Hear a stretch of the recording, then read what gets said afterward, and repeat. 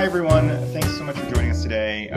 It's really nice to see a lot of familiar names in there. So why blockchain for CBDC? So in many ways, CBDC has become synonymous with blockchain. However, CBDC could easily be implemented without it.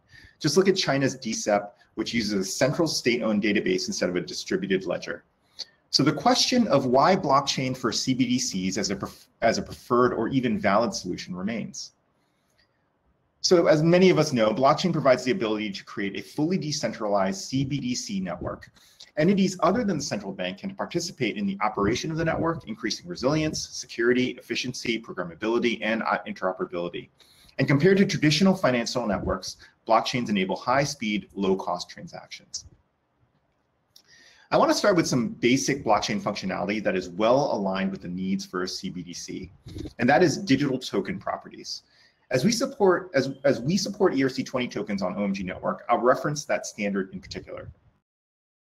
First, ERC20 tokens can be issued on any Ethereum-based platform, including Hyperledger Besu.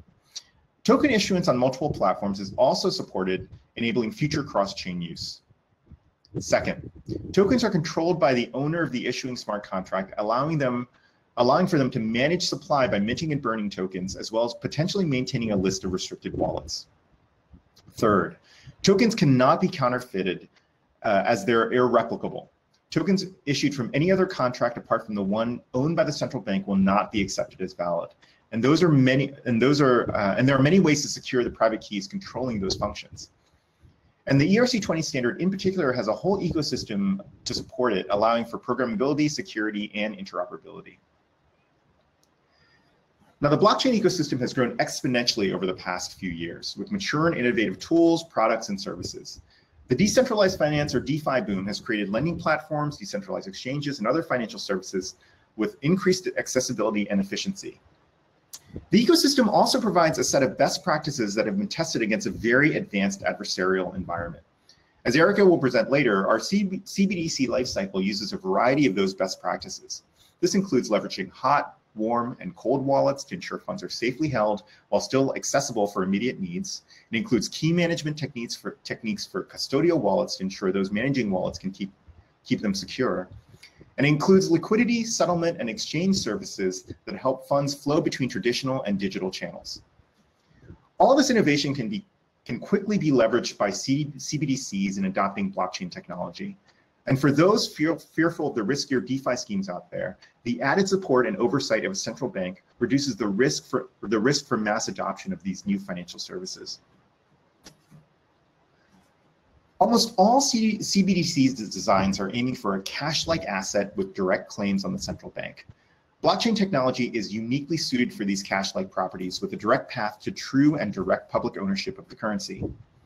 For me, the most exciting possibility for CBDC is on an open platform is the idea of public ownership.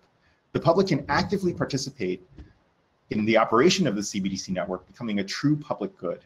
The network will continue to operate uninterrupted for as long as the public is willing. Openness also paves the way for numerous possibilities for interoperability, especially at the supranational level. At the individual level, traditional digital money systems are custodial, with trusted central parties holding their funds. Blockchain technology gives us the option of true cash-like bearer ownership. In its purest form, wallets holding cryptographic keys have sole control over their funds. Wallets can still be custodial for those who don't want that responsibility. This gives people greater choice in how they want to manage their funds.